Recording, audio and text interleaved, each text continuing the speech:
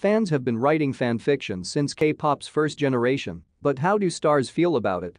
Earlier this year, Korean stars like Bui and Sun Simba began calling out K-pop fans who write fanfiction, but how do most idols and agencies really feel about it?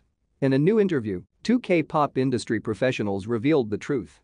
Through the course of his career, Dragon J, author of How to Become a K-pop Star, went from K-pop manager to girl group training manager to head of business development at a Korean entertainment industry.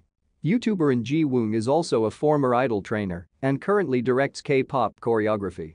After working with idols for so long, these two K-pop professionals have spent a lot of time talking to stars and agencies about their thoughts.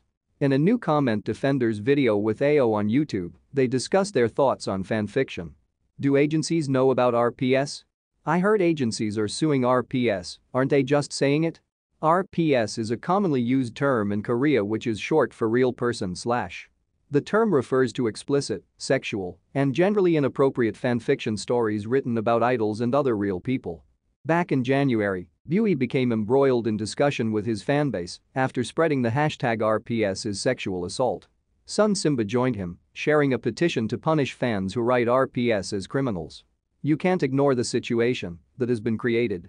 There are people who are creating and selling their stories as well as drawings of real people. They are advocating for perversion, but there are people who are busy trying to conceal it. On whether agencies know about fanfictions like these, In Ji-woong says he's informed several companies about the issue. Of course, whether agencies themselves remain oblivious or not, many idols know all about the issue. In Ji-woong went on to reveal that, when he's worked with idols, many stars have admitted that they suffer as a result of RPS. I actually told agencies about it a lot. When we're working together at the scene, idols tell me how hard it is for them because of RPS, how they suffer from it.